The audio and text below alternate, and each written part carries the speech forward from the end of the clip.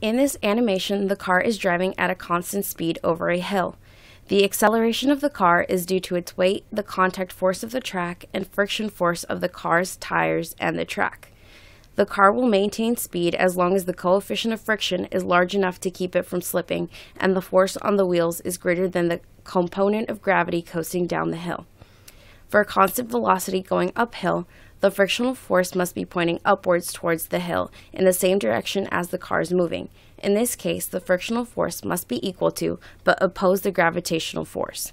In uphill acceleration, there is a greater static frictional force since the car is essentially pulling itself upwards by maintaining contact through the tires gripping the road.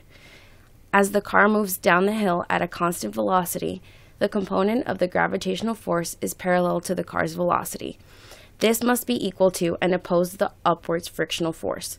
Downhill, the frictional force opposes the motion of the car.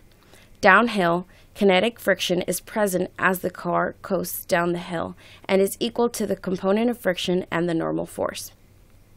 If the car moves faster than the maximum speed, the normal force will go to zero and the car will feel weightless. The weight alone will not be enough to keep the car moving in a circle, so it will veer off the road at the top of the hill.